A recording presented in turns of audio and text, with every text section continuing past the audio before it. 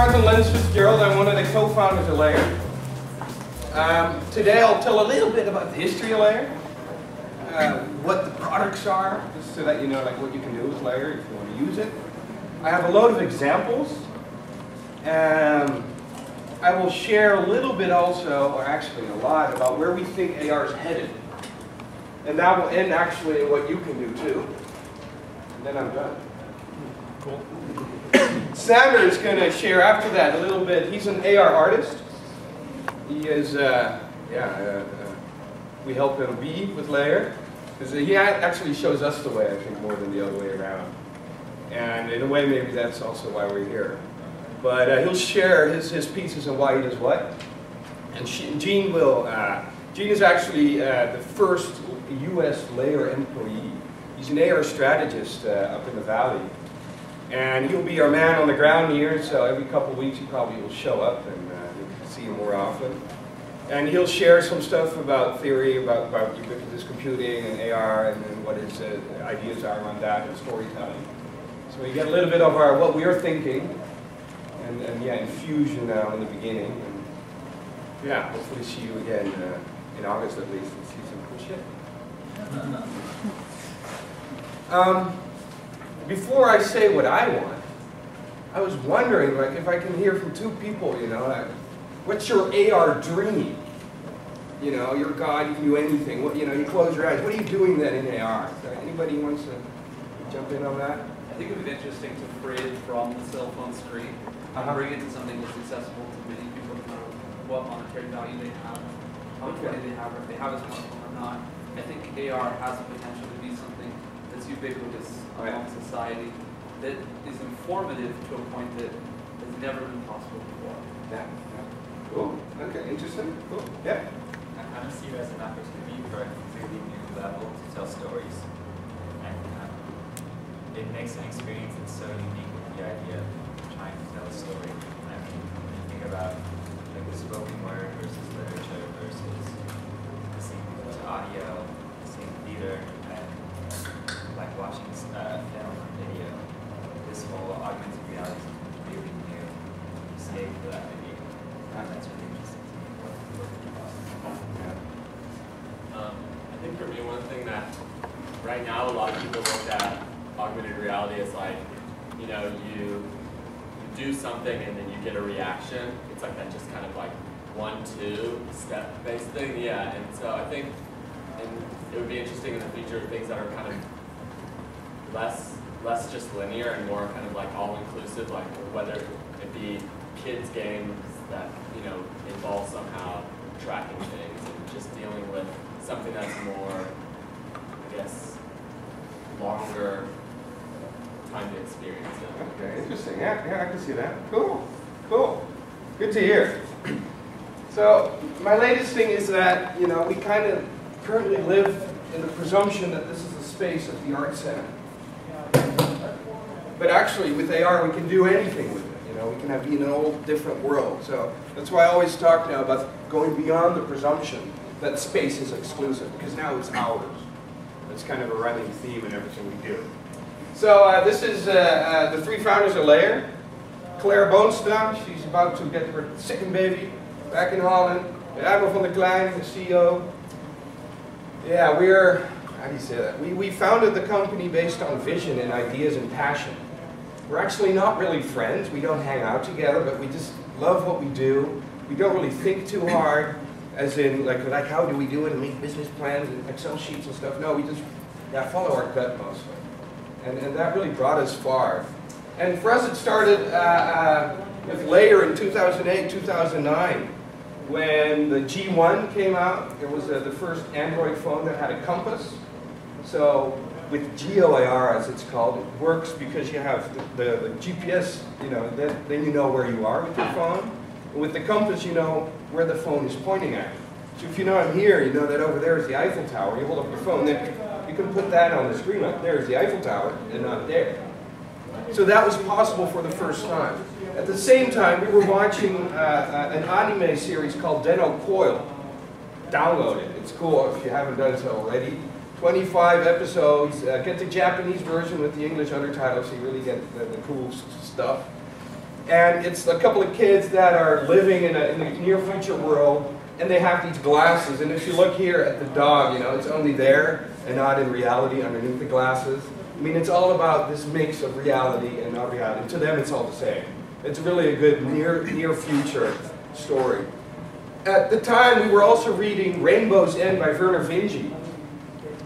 And it's also a near future scenario. It's a cool book. I would definitely recommend reading it. And in the beginning of the book, one of the protagonists is standing in a valley, going through layers of reality, looking for, I can't remember what. That's where Layar comes from. That's where we got the idea of making, you know, like we're going to make a browser for the world, and we're going to use the Layar model instead of a page and website model, as you know you're all used to now with the internet. Because now we're talking the real world. What do you do for that? What are, you know, the unique properties?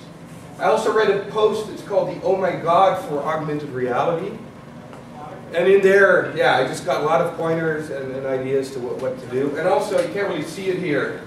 We developed what we call the hype cycle of augmented reality. If you Google hype cycle augmented reality, you get back to the original post. And that's where we kind of founded, or got the idea of what to do with Layar and how to go through the hype of AR, which we saw coming. And currently, it's I think, a little bit over its high point. And soon we'll get some more reality and augmented reality, I guess. So we had all these ideas, all these inputs. So hey, we wanted to get some money because we didn't have any money. You know, we were consultants at the time, and you know, working our butts off for, you know, a couple bucks an hour doing cool mobile projects. No AR yet. So for the local Facebook in Holland called Hives, we developed the Friends Radar. And like here in the US, you have the 4th of July, everybody's out and doing parties. In Holland, you have Queen's Day. That's the birthday of the Queen. And everybody, you can see kind of here in the back, you know, is outside wearing orange, getting drunk. And so we thought, you know, what if Hives, then they just launched Hive Spots, which is the same as Facebook Spots, if you're for places.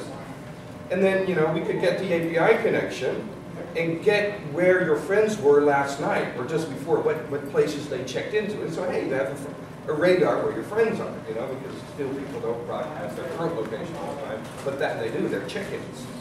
So we proposed that to them, and they said no. So, you know, we had a deadline of 30th of April. That's when the Queen's Day was, but that didn't work. But thank God, I kind of did not mention to the next pitch I did that they didn't say yes. And so the next one was Funda, the housing site in Holland, who have all the houses that there are in Holland. So they said yes, and then we got the first money to build Layar. And we found Indra, Neil, and Tu. These are the programmers. I'm not a programmer. Claire isn't, Brimo isn't. We briefed them with PowerPoints or keynotes about what we wanted. And they're the two guys, and Tu didn't even really speak English. He just chatted English with us. And every week I put some money in the bank to China. And that's how the first version came about. This is one of the first version, very different interface to what you know now. And of course, then we launched, and you might have seen this video. If not, you will. Old logo.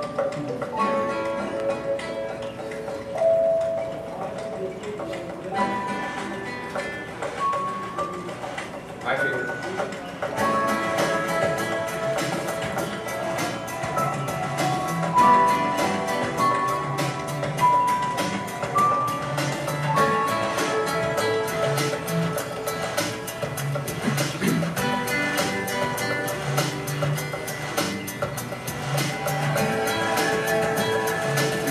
Explain what it was until we knew they are. Still don't. I'll skip the rest. You can see it on YouTube.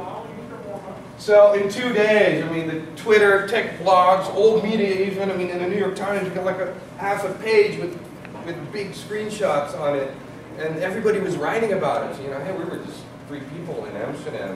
What? But that was great, and hundreds of people wanted to, you know, make layers, wanted to do stuff with us.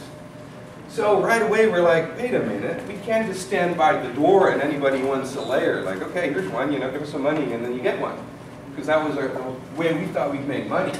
But we don't know it's popular in Argentina or in Tokyo. So right away we realized we should make an open platform. So that's when we called our friend Dirk, He's a CTO now, and he made the platform. So after 2 months, Layar went global. I can move that, but so we went global, making sure that it's not available just in Holland, but everywhere, because now anybody could make Layar, so it could be relevant anywhere in the world. And we had our first pre-install deal, so that's very important for mobile. See, mobile, the cool things about mobile, everybody got them. Everybody has them. Thing with mobile, though, is distribution. You know, how do you get your app downloaded? You know, now that's common. 2 years ago, people were really getting still used to how that works. And the download thing is really difficult. It's better to be pre-installed. So people just find it on their phones and then they can do it. So we had the first pre-install deal with Samsung locally in Holland 2 years ago. Now it's global. We have a global pre-install deal with Samsung, also with LG. So that helps us getting lots of users. Very important strategically. We had 90 layers. We had our first investors on board. Yeah, we were gearing up. And actually that's when Bruce, who's now gone, I think, gave a talk at the launch of this. It's called At the Dawn of the Augmented Reality Industry. Google that, and great video to watch, and he ran for an hour on AR, basically saying what's going to happen, and it kind of, you know, led to this and other stuff. It's really nice. I just called him like, will you, know, do our thing, and briefed him on AR. They're like, just do something on AR, and great show. Anyway, so in 2 months that happened, and then now 2 years later, we got 2,000 layers worldwide. We got like 7,000 or 10,000 in development. You can see on the back end that people are working on, testing out. We got 3D, we got animation, we got audio, we got interactive shit. Thousands of developers. So we don't do the content at Layar. Everybody can sign up and make content. Individuals, companies, agencies. There are now even 50+ LPN members. They're like certified web agencies, but this is of course not the web. It's augmented reality. So yeah, Layar partner network members. Hey, we like difficult words. And we got 1.5 million active users every month. So more and more people are experiencing it. If you think about it, good number. But on the other hand, how many people live in the world? I don't know, I can't count really. But this is not a lot. You know, it needs to be 15 or 150 million to be really at a level. So still we're at the beginning. We got lots of investment, crazy amount of money, 18 million in total, looking back the past 2 years. So, and yeah, you're enjoying that in a way now. We got 60 employees right now, a couple in Holland, what is it, 38 in Holland, 20 in the Ukraine. We have a lot of development. They're easy to get there, people that really know how to program, want to do it, and want to stay in one place. So we have a lot of them there. We got 2 people in San Francisco, Gene being one of them. 11 nationalities in the team. It's actually one thing with AR, there's lots of Europeans there. Are there any Europeans here? Oh yeah, sure. Good, good. Oh, hi. Good to see you again. Good, because we need more Americans to like do AR, because your guys are lagging. You know, you need to like, we need to be more. We need to invest everything with AR. So now we got like a new video. Bruce referred to it recently as being corporate. I don't know, I don't like to be corporate. Let's see it. Layar is a platform where everybody can create their own fantastic augmented reality experiences. Augmented reality is a new mass media. It's where the real world is combined with digital information. We're going to bring these... Oh, all right. That was Bruce up there. Can you see that? Anyway, you can see it on that. Yeah. Layar is many things to many people. I mean, first off, it's an app to show off to your friends. Well, you know, we know that that's how it's a cool app. Layar is a platform to make money with by companies who want to help other companies get AR in whatever form. I think if you really want to get into do something with AR, that's a way quickly now to make money.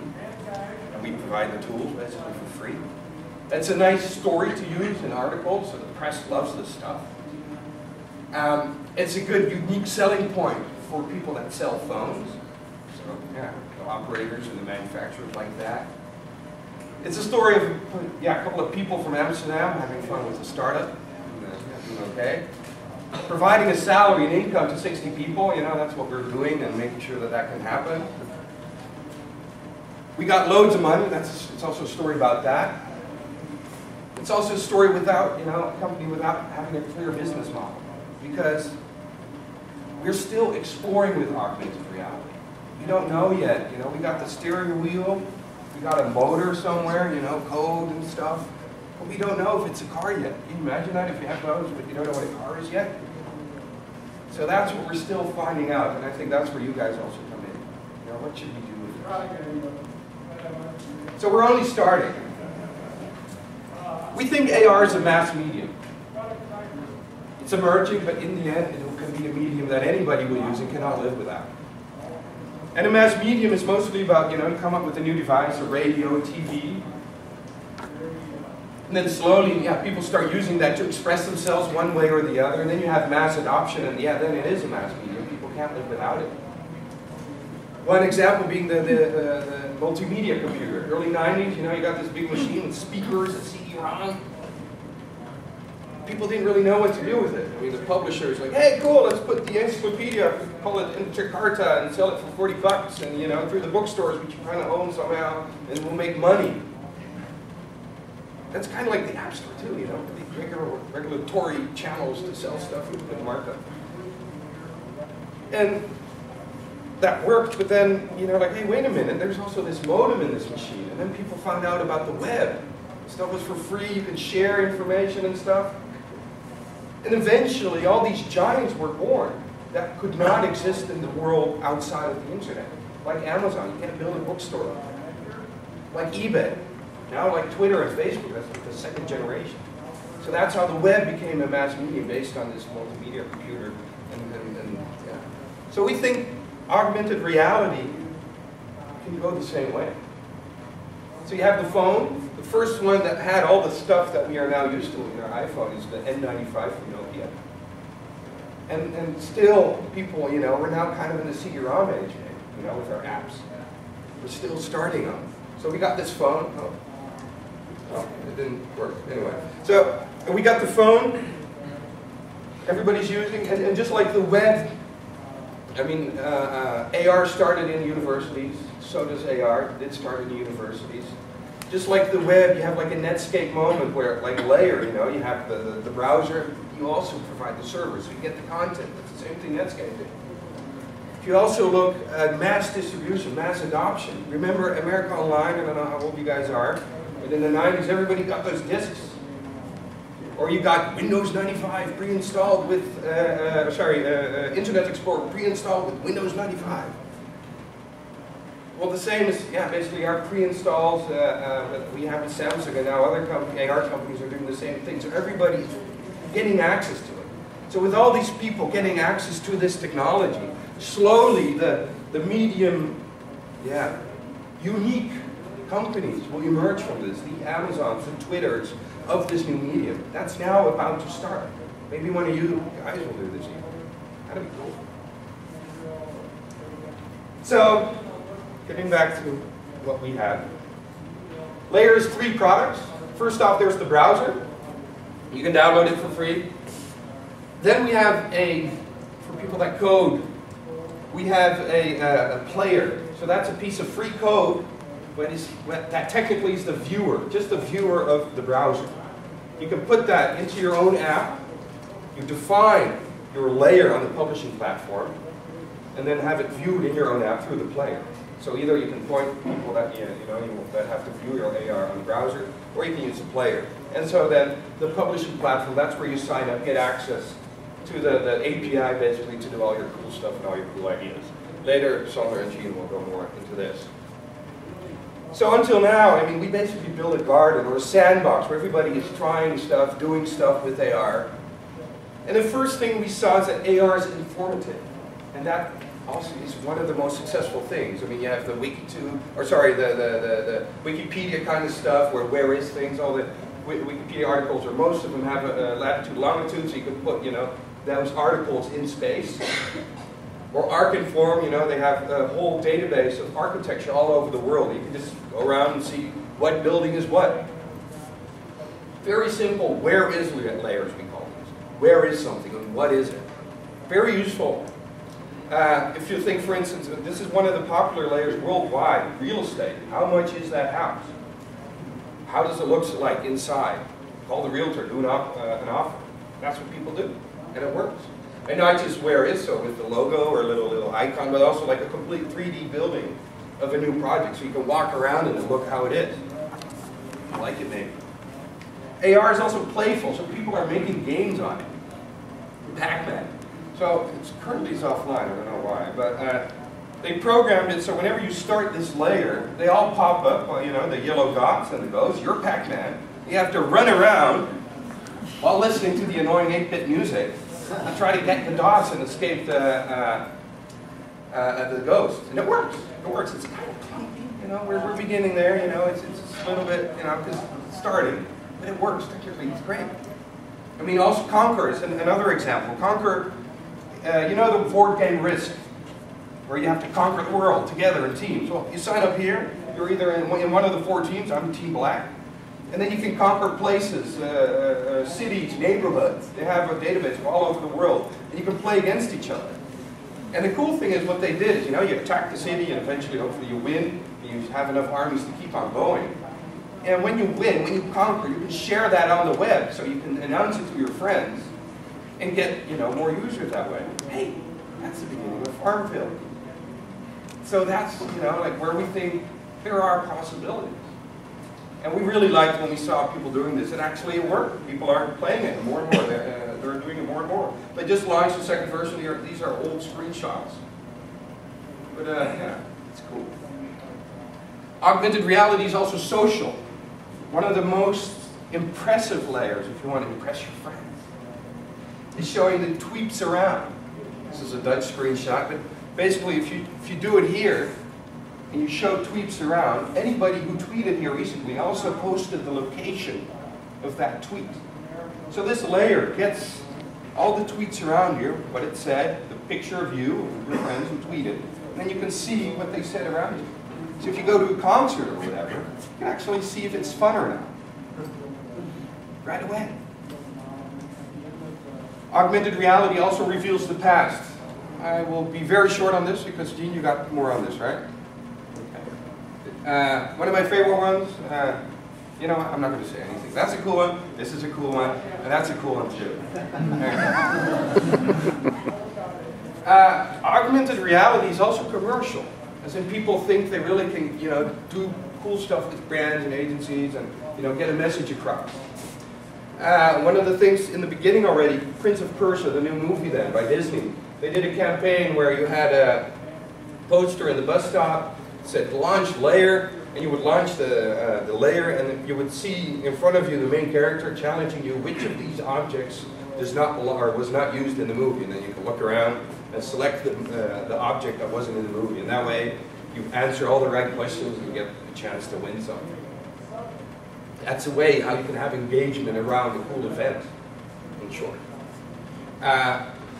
This was Splinter Cell was launched, a new version for the game, and they made a prequel in AR where you would be the protagonist, the agent, and in Amsterdam you would have to find out why all your buddies were killed, and you would go to a location here, and then you would watch a movie where something happened in that alley, answer a question on it, and in the end you'd end up at the store where they sold the game, and you would get a free t-shirt and a discount on the game. And that's how they kind of illustrated the launch. Augmented reality is also expressive. I think this is one of the most important things that happen next to the history stuff. And again, I'm not going to say anything because Sander can tell that much better. He's going to tell about that, maybe about that, and you'll hear it later. So right now, I mean, after 2 years of augmented reality, we're seeing kind of, you know, what's going on now. And that is that it's getting cheaper to do augmented reality. It's getting easier to do. You don't have to really code a lot. And so therefore, more and more people can create more and more stuff in AR and tell their story in whatever way they want to. Well, we have lots of tools now, CMS-like tools, content management system, where with Google Maps, you just put stuff in augmented reality, or heavy-duty stuff for whole databases to quickly put them up in AR. We even have ready-made concepts now for brands that want to do stuff, and we don't have, and that's what these agencies have, these companies that use our platform to sell their services. So think about that. If anybody can augment anything in the world, if you guys could do that continuously right now, you could project a mustache on me if you want. Viking hat. I could be an elephant. And why not? Can you imagine that?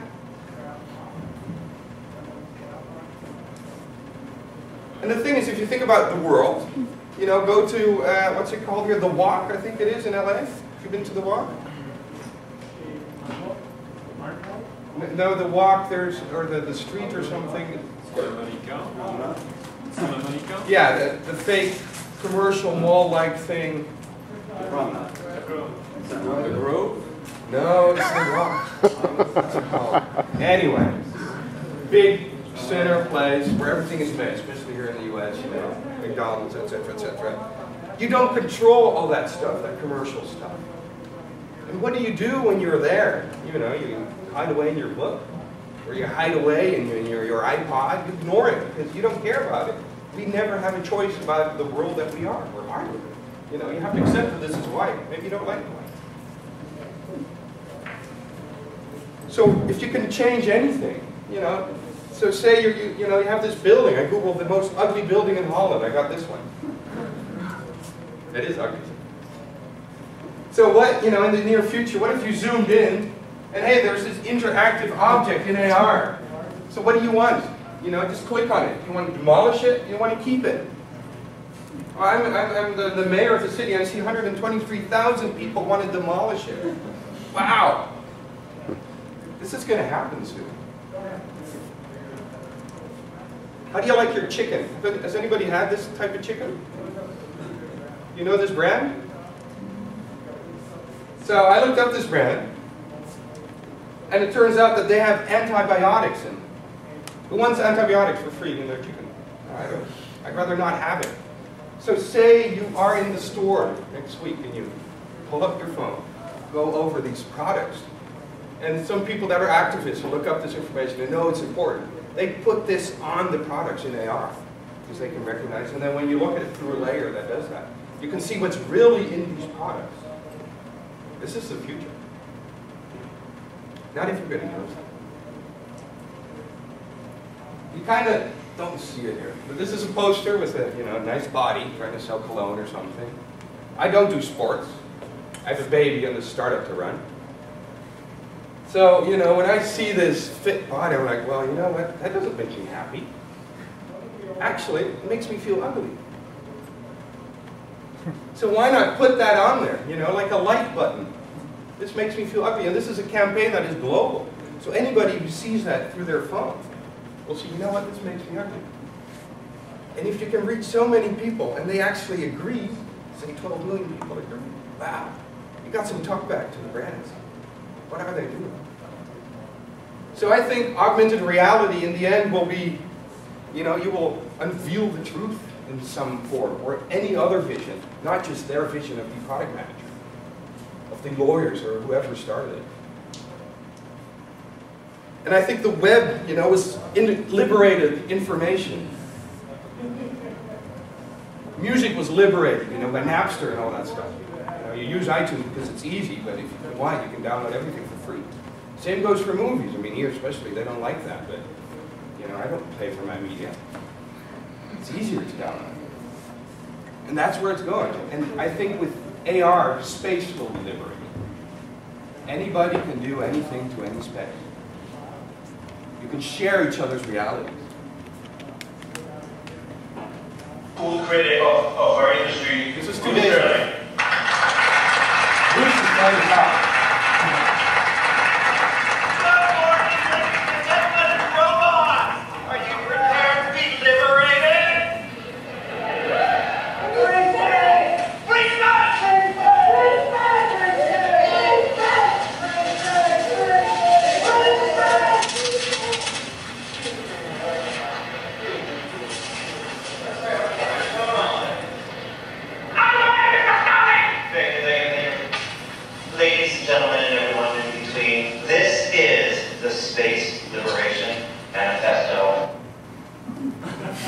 So we're not the only ones thinking this. This was an intervention at the AR event. Wasn't planned. It's called the Space Liberation Movement. I think you guys are the new recruits of the space liberation movement.